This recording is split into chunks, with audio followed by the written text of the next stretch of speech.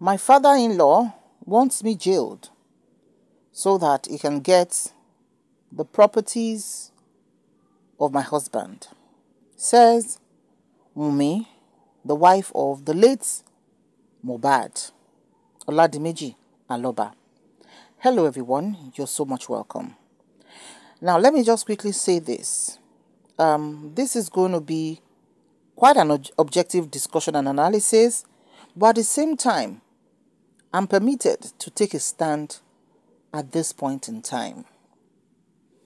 A ti ń gbọ́ gbogbo ohun tó ń ṣẹlẹ̀ tí bàbá ti sọ, ìyá ti sọ, wọ́n ti lọ sí coroner's inquest láti lọ give statement. As at this time, Adura, that's Mohbad's younger brother, also was at the coroner inquest. But when it was his time to take a turn, after 5 hours of Wunmi being drilled, he said he wasn't feeling well and he couldn't take his own turn. But I think by tomorrow, we are going to hear about the next sitting. If you've been going on social media, you'll have heard so much about how this lady, this woman, the 24 years old Wunmi, has been bashed and trolled. This, if Kenyoma Jade be news Jade, I don't know how, everybody has their own way of doing things and everything. But it's becoming so much. And everybody, according to the law, everybody in this case anybody could be a suspect, right? But nobody is guilty yet until a court of law declares anyone guilty. Even the one Tastari, tí Mohbad fẹ́nu ara ẹ̀ sọ pé tí kọ́kọ́ bá ṣe òun kọ́ mú Naira Marley, kọ́ mú Sam Larry.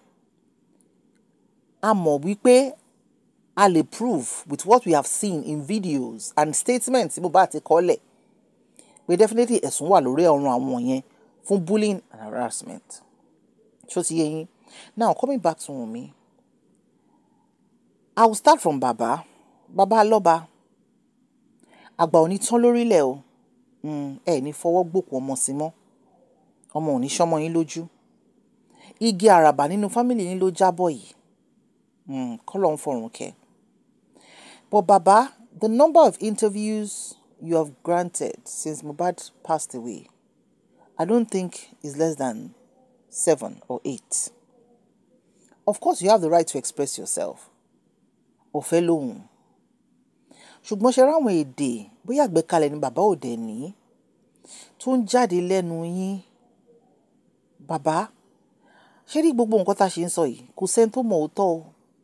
Àfi tí court bá sọ àbí tí test bá sọ. Ẹ jáde lánàá ní kọ́ máa release ọkọ ọmọ yín fẹ́ anybody o. Bẹ́ fẹ́ kọ́ ṣe DNA test ó wà necessary o. Bẹ́ ṣe parí statement video yẹn nìyẹn. Which is okay. But bàbá, ọgbọ́n máa ń wà táwọn àgbàlagbà máa fi ń tu ọ̀rọ̀ tọ́rọ̀ bá dojúrú. Bàbá, ṣẹ́nu kò sọ̀rọ̀ rárá. Mi ò rí nǹkan ẹyọ kan gidi tẹ́ sọ nípa ìyàwó ọmọ yín. Kómìdè kómì nǹkan tó bá wùn tẹ́ fi fall out sẹ́yìn àti Wunmi fi fall out. Ẹ rántí ọjọ́ kan tọmọ yìí dá sí ọmọ yìí ní ẹ̀yin lè máa ń gbàdúrà fún wọn. Ẹ máa mọ́ wọn lọ sórí òkè. Ìgbà tán bímọ tán lódò ipò ẹfẹ́ placenta tí Mohbad ò jẹ́ kó ń gbé placenta lẹ̀, whatever could have caused a fallout. But wọ́n ti nǹkan tó ṣe yín yẹn kó bàbá ẹ̀ realize pé ikú jáṣọ mọ́ta yín lọ́rùn ni. Tó lórí ọmọ tó jẹ́ breadwinner nínú family bá jápa láìtọ́jọ́, ìbànújẹ́ ni kí màjèsí tójú àwọn òbí ẹ̀ lọ. Ìwọ̀nba tó kù tó fi ń jẹ́ family yín bàbá, ó yẹ kẹ́ daṣọ àràbà bò wọ́n níta.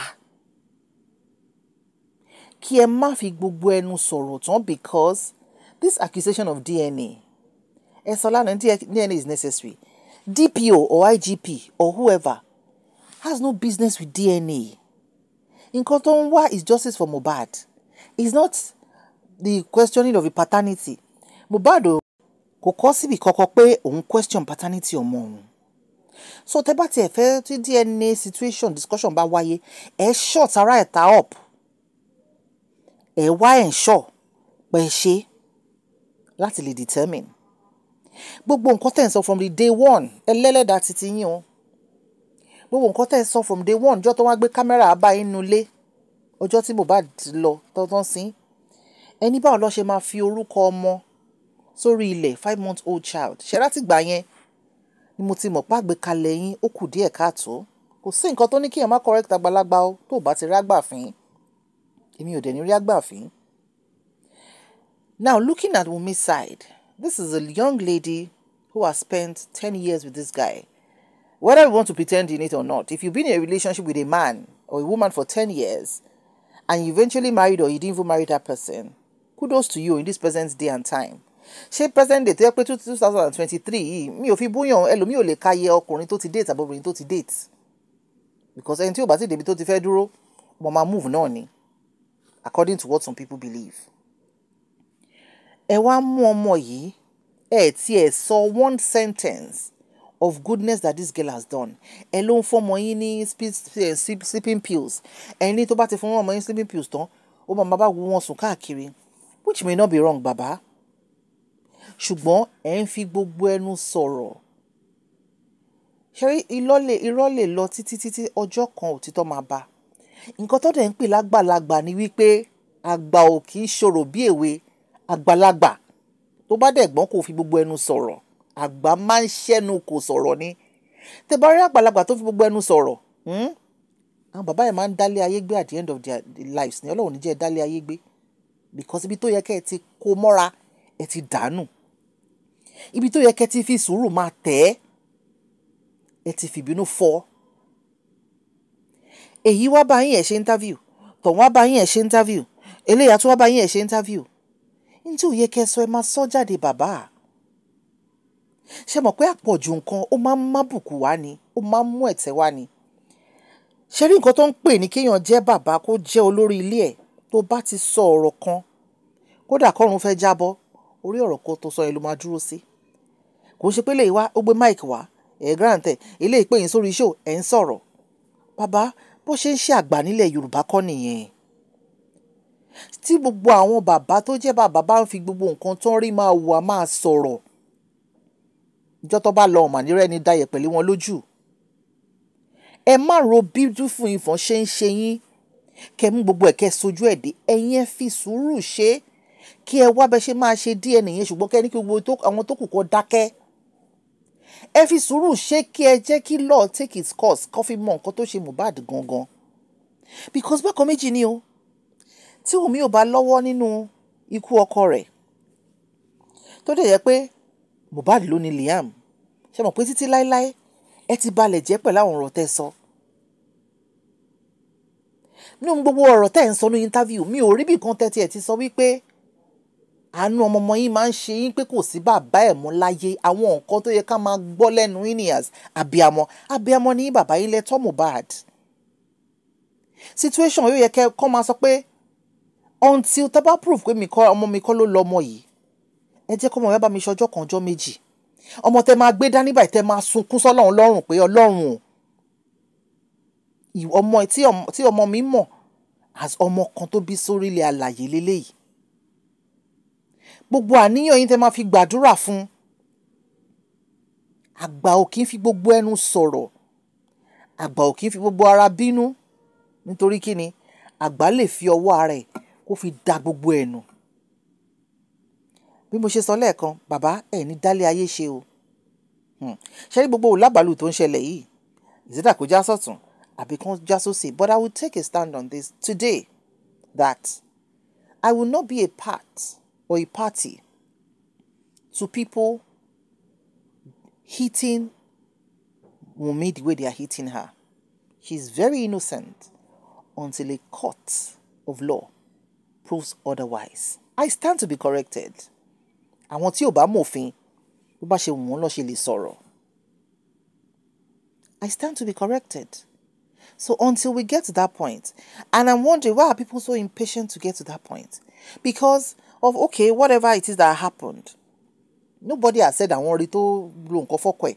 Nobody has said wọ́n fi nǹkan gún ọkọ ẹ̀. So she's still innocent until she's proven guilty. She had to do the last part of what we heard today. Pé gbogbo nǹkan tí bàbá ọkọ òun ṣàṣe fẹ́ rán òun lọ sẹ́wọ̀n and everything. I'm thinking, say, Baba, mo mọ̀ pé láwọn àgbàlagbà nu family yìí náà tó máa sọ fún yín pé bàbá ẹ̀tẹ̀ jẹ́jẹ́ ṣẹ́rí gbogbo nǹkan tó ń lọ tó bá yá kéèsì máa di past tense ṣùgbọ́n wọn àwọn ọ̀rọ̀ tẹ́ ti sọ ṣe mọ̀ pé ọmọ yìí ò grant interviews kò sí bẹ́ẹ̀ ṣe máa báyàn lò for that long tẹ́ ẹ̀ ní ta síra yín. I stand to be corrected. Obìnrin tó bá marry tí ẹ̀ mú sọ yìí o kò ń ṣe relationship for 10 years kó má nígbà kan tó máa ní láti draw line of boundary pẹ̀lú any member of family ọkọ ẹ̀ kò ń ṣe ti já o. How much more fallout máa ń ṣẹlẹ̀ tólúkálùkù máa mú ayé ẹ̀. Bàbá tí Liam bá wá jí ọmọ Mohbad níbo lẹ fẹ́ fi ojú sí ibi tó yẹ kẹ́ wò gángan nìyẹn. Ọlọ́run má jẹ́ tó bá jẹ́ pé Wùnmí ló ṣe é tán mọ́ta Wùnmí lọ síbi tán múyàn tó bá ṣerú ẹ̀ lọ. Báwo lẹ ṣe fẹ́ relate pẹ̀lú ọmọ yìí? Kò yé yín bàbá. Ẹ look beyond the hurt. But bàbá, you've been talking too much. Talking ó ń da ẹjọ́ rú. Like I said earlier, I will not be a party to a 24-year-old girl or lady who has been with a guy for 10 years. When he had a house, when he didn't have a house, when they were living with a friend, when they were not getting royalties, he was there. And the guy deemed it fit to marry her. So give this girl some credit. Except you are a toxic person. Let me read any good side from this lady. Because the way she's being painted online, I'm like, is this the same person? So there's nothing good about this lady? I will not be a party to that. I will not. Absolutely not. And tó bá dé ní bẹ̀rù Ọlọ́run tí òótọ́ nǹkan ò bá tí ṣẹlẹ̀ wàá máa ṣẹ́nu kò sọ̀rọ̀. I see the way some people will just come online. Wùnmí ṣe kíní kan ṣe fẹ́ kọ́mọ yìí kó lose health ẹ̀ ni. Ọmọ 24 years. Kí ló tí rí? Gbádùn wo ló tí rí? Tátátá wo ló tí ṣe ń bo ló tí lọ? First travelling tó fẹ́ ṣe tó gba Canada yìí náà lọ́kọ́ ti lọ kó tó di pé kíní. So what has she enjoyed? Wọ́n rent ilé tó ń gbé ní April ni tó tẹ̀ láwọn tó ti kúrò nílé. So where is the ṣẹ́rí ká máa gbàdúrà ká má fi orí kó jábìn tí ò ń ṣe tiwa online. Ọ̀rọ̀ tí ò tọ́ ọbẹ̀ ò bá tí ì jáde ẹ jẹ́ ká máa ṣẹ́nu kò sọ̀rọ̀. Because the truth ni pé bí mo ṣe sọ lẹ́ẹ̀kan bí irọ́ bá lọ lógún ọdún ọjọ́ kan ṣoṣo báyìí òtítọ́ máa le bá. Ẹ má jẹ́ kí ká lọ sọ ọ̀rọ̀ tí ò yẹ ká sọ. Yes, everybody can analyze to say, okay, Wunmi too is a suspect. Yes, everybody is a suspect. But nobody is talking about Adura that has been quiet. Okay, I'm going to take this from a blog. Let me share this. Everything Baba Mohbad's dad, has been saying about me are all lies. I decided not to grant interviews because I am messed up mentally and I need to take care of my baby.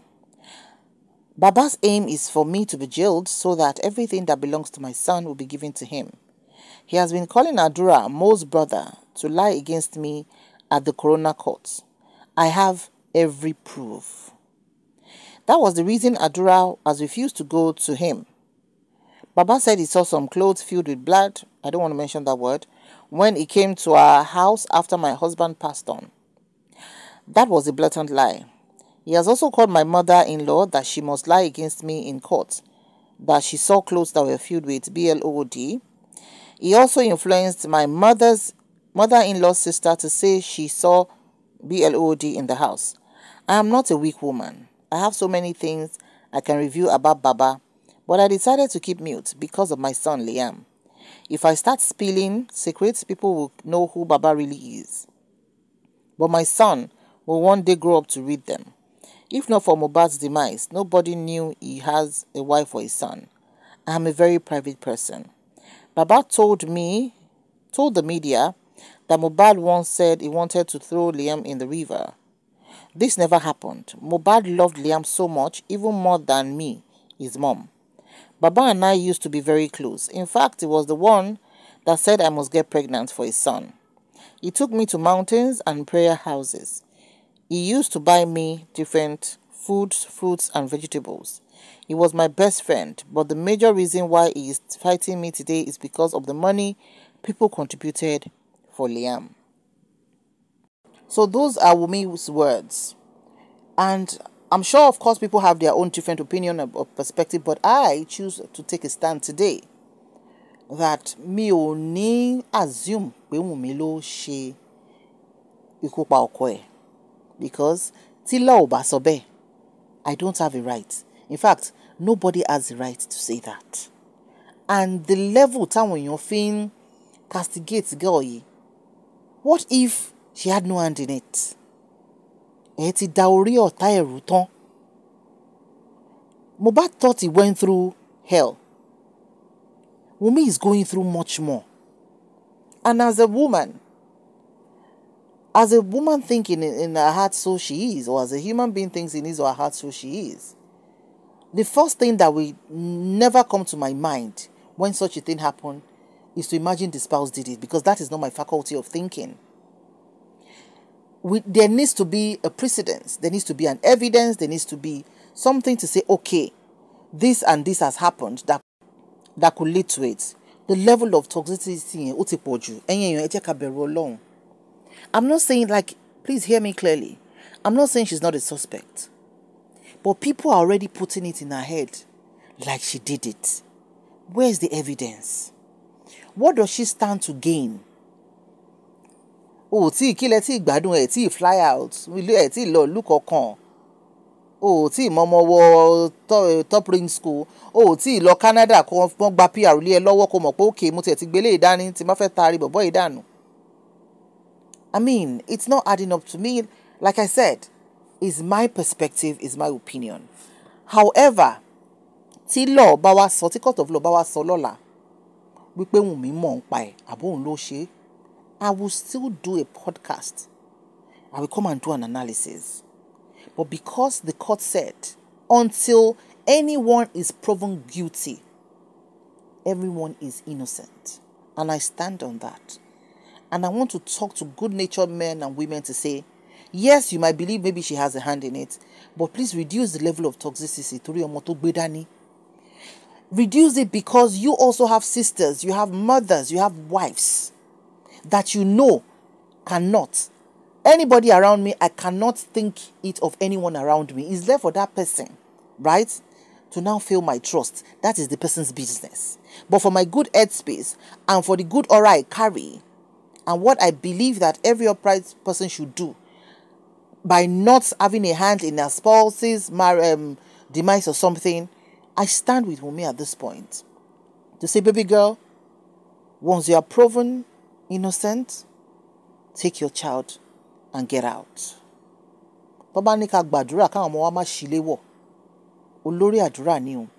If, on the condition, if she's proven innocent. The vibes that is being vibrated towards this lady is too much. I can't imagine how she sleeps. I can't imagine how she's tendering to that 6 months or 7 months old child. I can't even think about it. Ẹni tọ́kọ ò papòdà gan tó bímọ lọ́wọ́ tó ń tọ́mọ ẹlòmíì wọ postpartum ẹtìmọ̀ word. I don't want to use the word on this platform. Tó máa serious gan. How much more all this she's going through, and everything has suddenly turned on her without an evidence. Come on, guys. We can do better. Abiyamo lawa no. Abiyamo ni wa. And like I said, once tó bá sọ pé òun ló ṣe, of course I'll do a podcast. But for now, I stand on the side of the law that she's innocent until the court of law proves her right. I stand on moral and good justice. And as a woman, to say, I do not see any reason for her doing that to her husband.